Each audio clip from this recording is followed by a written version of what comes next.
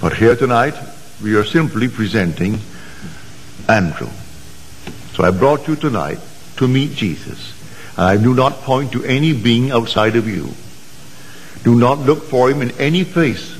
Do not look for him in any place in the world. I point within you to the Lord Jesus Christ. And he is your own wonderful human imagination.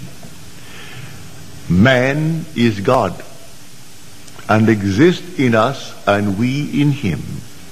The eternal body of man is the imagination, and that is God himself. Now, before we go into the silence, let me once more try to explain this simple technique. You will have to practice it and use your own rhythm. You don't have to be in church to do it. You can be sitting here tonight. You can be at home listening to nice music. You can be simply relaxing with a drink. It doesn't matter what you're doing and where you are, but we want to do it. Get into a lovely, quiet, relaxed frame. No so-called holy attitude. Forget that. You're holy when you're in love. God is love. So you would love it for someone else. That is all that you need. That mood. Wouldn't it be wonderful if she actually had it? If he had it? If they had it? Also, you know exactly what you want now. And then you imagine you are seeing them. You can see them in your mind's eye and see them vividly. And then breathe yourself into a rhythm. They're telling you that they have it. And you're getting yourself worked up emotionally because they're telling you that they have exactly what you know they would want in this world. And then you reach a certain point and you explode. Something actually goes out of you. It's power.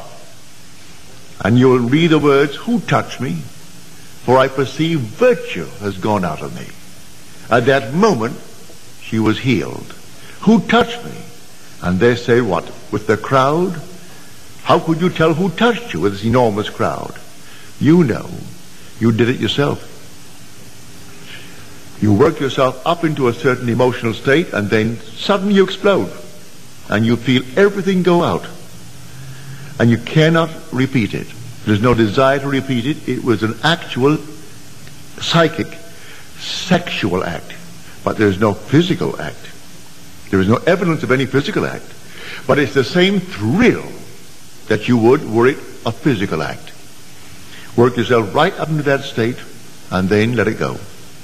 And do not raise one finger to make it so, any more than you would after impregnation. What can you do after pregnancy is taking place? Nothing. Leave it alone and let it take place in its own good time.